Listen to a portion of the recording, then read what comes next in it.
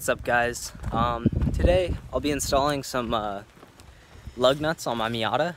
I got these Blocks lug nuts, and they're super sketchy. They're like aluminum, and they feel so fucking light and like shitty.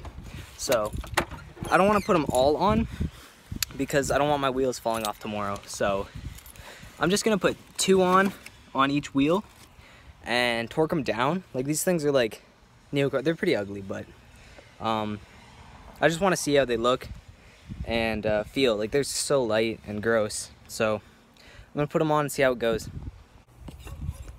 So I'm just gonna take off 2 of them because, you know, I don't really trust all 4 holding my tire on. So I got that spline nut because I got these lug nuts. I hate the spline nuts. They always fucking lose a piece, and then, you know, you're stuck fucking trying to rip them off.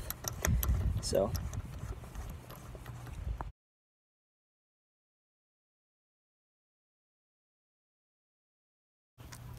alright, so I got 2 of them on there now, and torquing them down honestly didn't feel that bad, so I kind of actually trust these things. So I think I'll put 2 more on each wheel, drive them for a day, and see how it goes.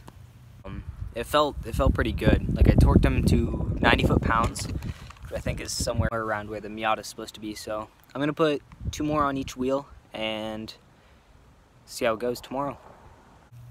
Today I'm also selling the rice bucket, hopefully. I have a guy coming to look at it shortly, so maybe the last you'll ever see of this thing. I'm glad. Those lug nuts were originally for this car because I was going full rice. Like, I don't even like neochrome. Shit looks ugly as fuck, so, you know.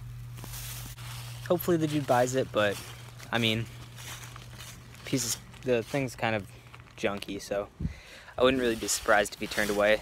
But I'll finish all the lug nuts and show you after. It'll look kind of goofy just because it's 2 on each wheel, but you know, I don't want to die, so we'll see what happens. Now I'm gonna go around to each wheel, put on all the spikes, and we'll see how it looks. Still think it's gonna look super goofy.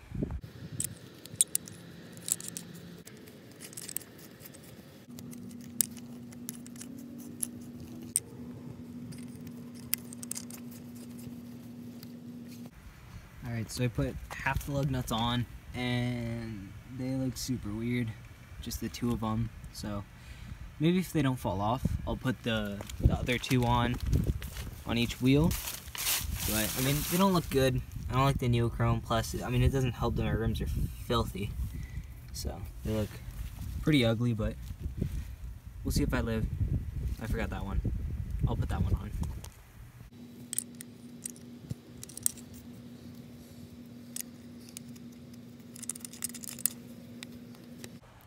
Alright, so 50% of the lug nuts are all on.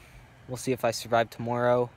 It's starting to rain out, so I'm gonna pack up.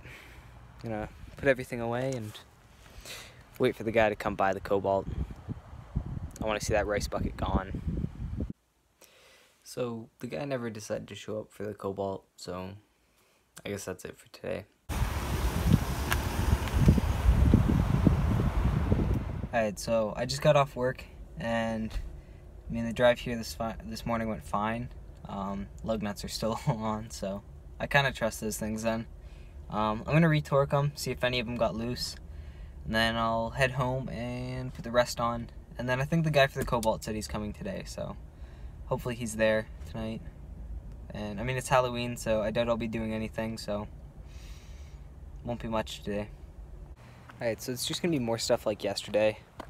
Hopefully they'll look better when they're all on, because they look super goofy.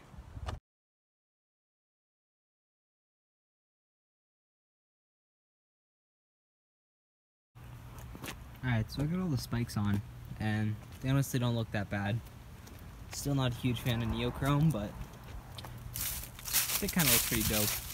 So I'm still going to keep the old lug nuts and everything with me in the car, just in case these do fall off.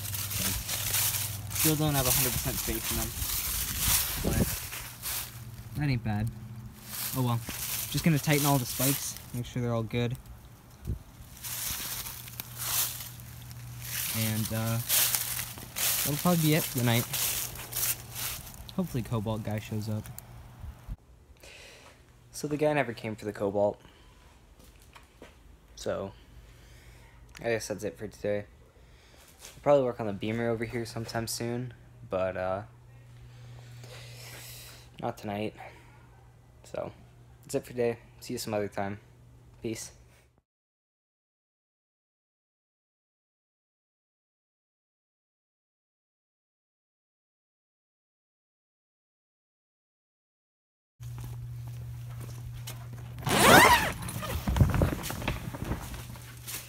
Hey, what's up guys? It's Wednesday, and today I came up with a little idea. So, the main thing my shop's missing now is music. And my old shop teacher back in high school, he had this, it was like the full car audio setup, but like put in a box outside of a car, and it was really cool, bumped pretty loud, had a sub and everything. It was awesome. So today, I have a bunch of spare audio equipment laying around, so I'm going to make one myself. So, we'll see how that goes. So here's all my audio stuff. So, I have some JBL 6x9s and some of these door speakers made by JBL as well. Now I'll be wiring the sub up to this dual amp, and all of it will be controlled by my old Sony head unit. And here's the sub over here. It's a 12-inch Type R made by Alpine in a kicker box. And it'll all be powered by this power converter to take it from the typical house voltage down to 13.4 volts to be able to power all of this. Now, I have a little template set up. That's what the enclosure is going to look like. I got my 6x9s and my rounds, and then the head unit will go up top there. So I'm out here in my super messy garage. I've got the wood I've selected over there. It's about 1/2 inch thick, and it's plywood, which isn't the best for audio acoustics, but I don't really feel like spending a bunch of money on a bunch of wood, so I'm just going to use some old wood we have laying around. So I just cut all the pieces to the outside of the box. I still have to cut all the inside pieces, which will just be, what, 3 pieces, I think. Here I have the top and bottom, both the sides, the front, and this one. Those 2 pieces combined make the back. So I think I'm gonna lay it all out and probably cut the holes in the faceplate next, and we'll see where we go from there.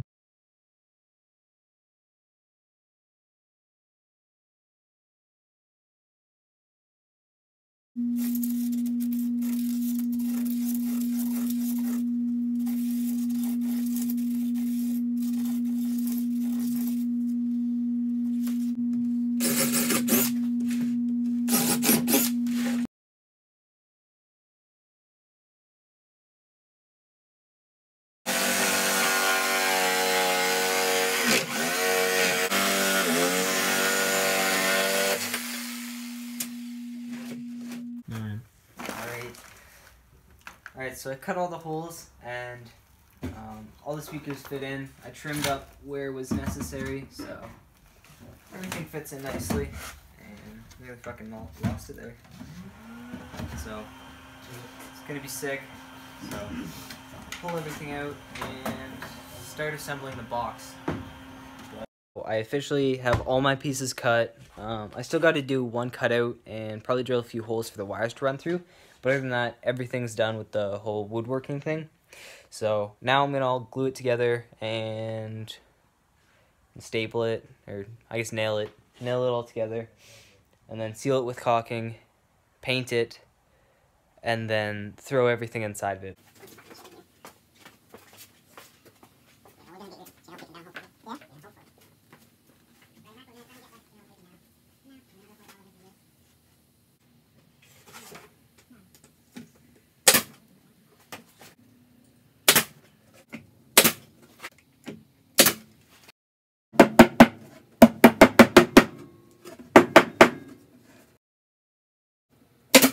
The box mostly assembled.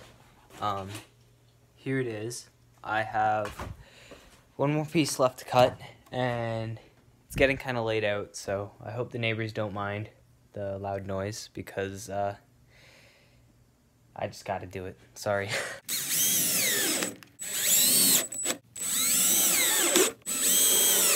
So now we're just gonna paint it. I've got it all put together, and last step before we can start wiring everything in.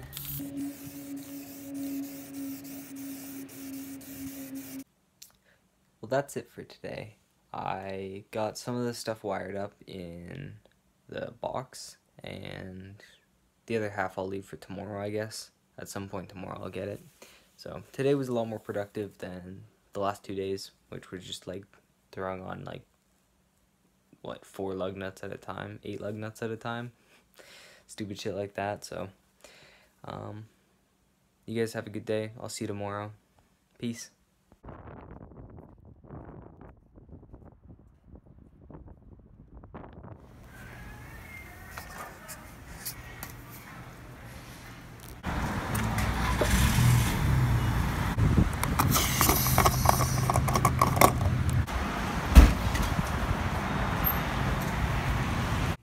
How's it going, guys?